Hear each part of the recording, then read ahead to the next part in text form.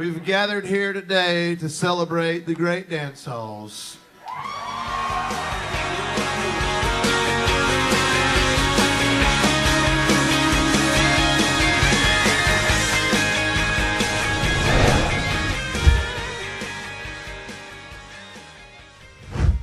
I had this idea for Dance Halls and Dreamers back years ago, and it was like,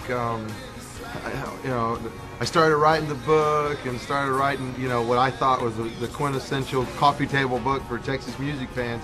And then I realized that because I'm really used to writing songs, I'm only good for about half a page of material before everything started sounding the same. So I called my buddy Luke up, and we got Guy to take some pictures, and man, it turned out really great. I'm really proud of the way it turned out. But it just kind of captures, guys like me and bands like our band in the places where we all had to, kind of earn our stripes, and everybody earns their stripes. Everybody from George Strait to Willie Nelson has done it here, and it makes me proud to be part of it.